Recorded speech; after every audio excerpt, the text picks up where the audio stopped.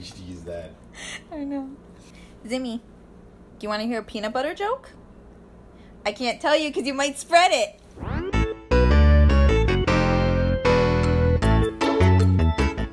So, this morning, I decided to whip up some peanut butter cookies, which are one of my favorite types of cookies, and then Zimi started making this face, which is pretty cute.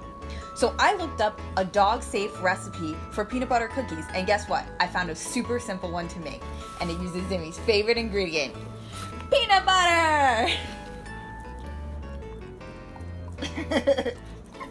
He's so happy. Before I lay out the ingredients for this episode of Feast with My Furball, I just want to welcome you to this channel.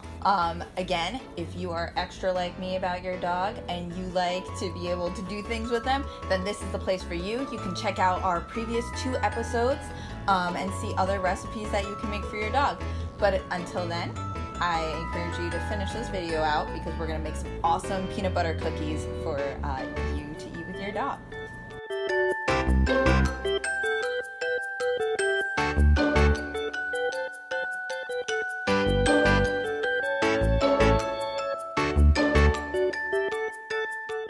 As you can see, this is a super easy recipe, literally just 3 ingredients.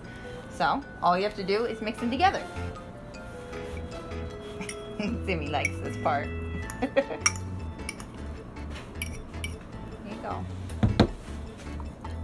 Okay, thank you, Zimi.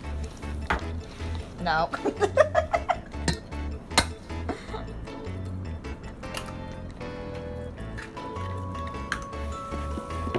No.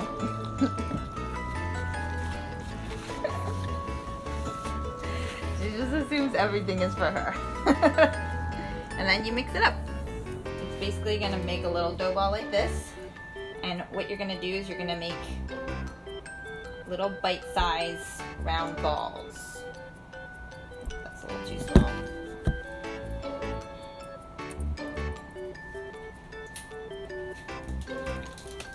Up and then put them on the tray. These are going to be so cute. Oh my gosh, I'm so excited. I'm dying over here.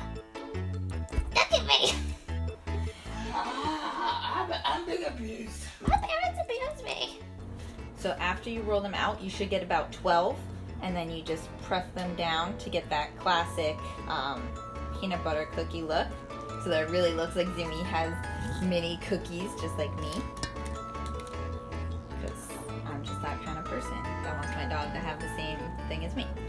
Okay, Zimi, you only have to wait 10 to 12 minutes and then they will be all ready for you to eat. After they cool, of course. Are you ready for that?